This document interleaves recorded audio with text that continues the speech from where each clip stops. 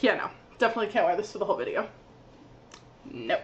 Hi, I'm Andy, and I am doing the Ruler of Books book tag. It's really self-explanatory, so let's just jump right in. First up, what book would you declare everyone must read? And I'm gonna take a little bit of a cop-out here and go with the series, being The Lunar Chronicles by Marissa Meyer. Cinder is book 1 in this series, and it's honestly just great. It's my favorite series I have ever read, and I feel like it would be a fair choice for my kingdom because it has a little bit of something for everyone. There's sci-fi, there's romance, there's fairy tale, there's action, there's adventure.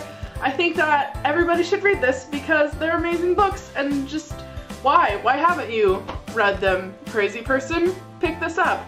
Number 2, what would you abolish from book construction? And that is these weird, uneven pages. I don't know how you can see that.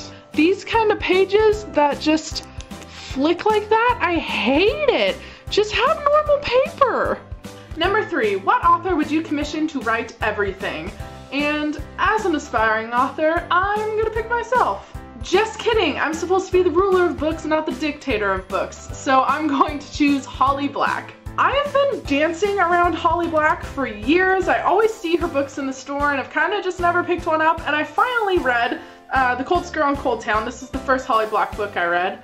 And she's awesome! I love that she's not afraid to make nice stories that also get really dark. So yeah, Holly Black, you do you. Come write all the books in my kingdom. Also, she produces books on the regular. She's not one of those authors where we wait forever for her next book, so I feel like I can actually rely on her, which I appreciate.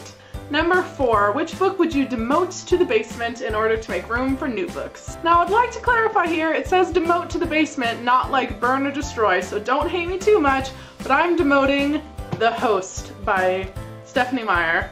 I have tried so many times to finish this book and I just can't do it. I can't finish this book, but I refuse to get rid of it because it's like a personal challenge at this point. But yeah, might as well move it to the basement for new books because Lord knows when I'm gonna finish reading this thing.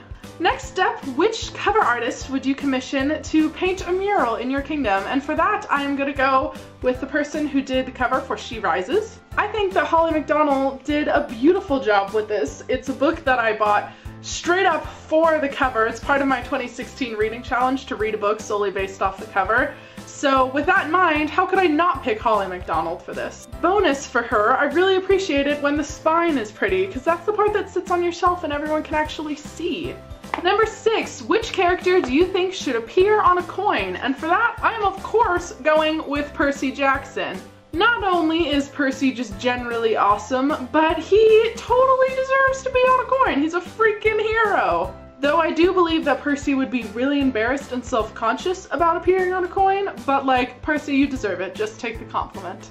And last up, what book do you want to give the yearly award to? And for that, I'm again gonna cheat a little bit, just bookending the video with cheating. And I'm gonna go with Saga. This is volume 3, but all of them can win the award. All of them can win all of the awards. I mentioned in my spring reading wrap-up that I finally read Saga, and I am so much on the bandwagon for this. They're amazing. You should read them. They absolutely win the award of like coolest thing to exist ever.